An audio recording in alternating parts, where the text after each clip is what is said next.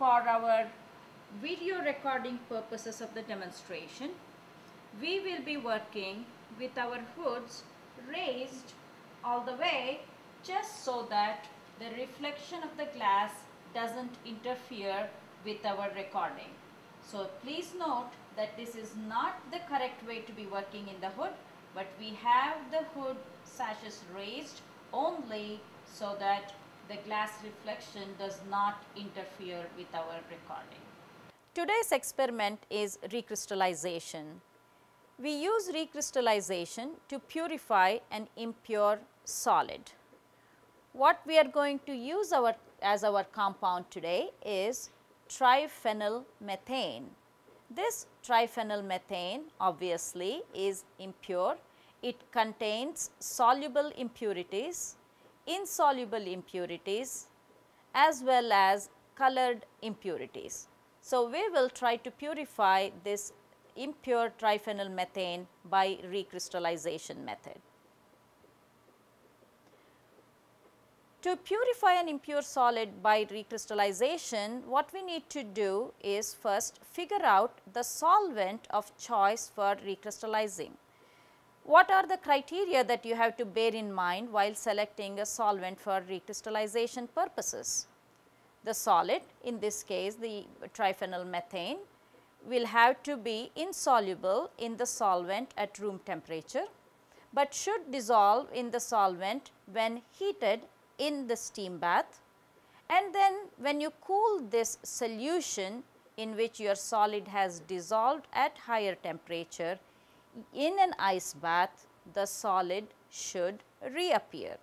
So, the solvent which satisfies all these criteria would be the one to use for recrystallization.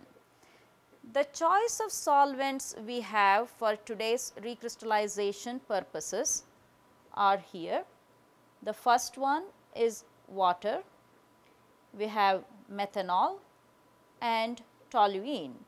So, one of these three solvents is going to be the best one for recrystallizing impure triphenylmethane.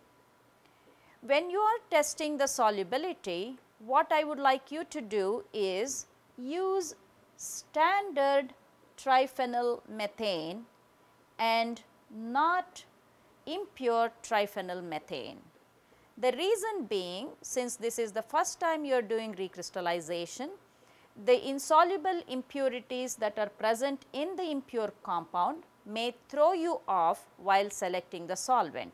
So, please do bear in mind that you have to use the standard triphenylmethane for selecting the suitable solvent for recrystallization purposes. Now, what I am going to do is demonstrate this selection of the solvent for recrystallization. However, I am not going to use this standard triphenylmethane. I am just going to use another compound. I am just going to use benzoic acid and demonstrate this selection of the suitable solvent for recrystallization. The reason being, I would like you to figure out the right solvent for recrystallizing impure triphenylmethane. So, when you do the solubility test on the standard triphenylmethane and come up with the solvent, please do check with the instructor to make sure that you have selected the right solvent. So, let us go on and determine the solubility or the solvent for recrystallizing benzoic acid in this case here. How do we do the solubility test? You take different test tubes. Notice that I have taken 3 test tubes here. I have also labeled these test tubes with the respective solvents. The first one I have labeled it as water, the second one methanol and the third one as toluene. So, let us take benzoic acid in these 3 test tubes and check the solubility. How much of the solid should you be taking? You want to take about a tip full of the spatula of the solid that you are using.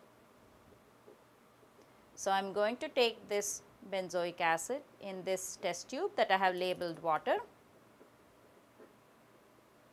and about the same amount in the second test tube, that is labeled methanol,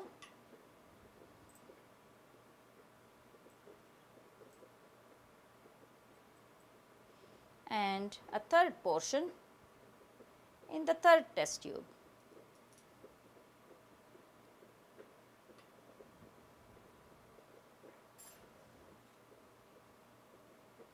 Remember, you will be testing the solubility of the standard triphenyl methane. I am just using another sample.